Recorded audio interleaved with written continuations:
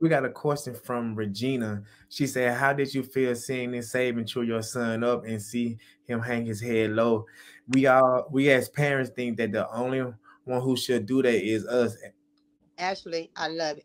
I love it. When my first time, when I was at the game and I was sitting in the stand and I saw Blake did a mess up and Nick Saban was cussing him so bad he turned burgundy in the face, and I actually smiled and I applaud Nick Saban for that, because Nick Saban would do something that I probably would never do.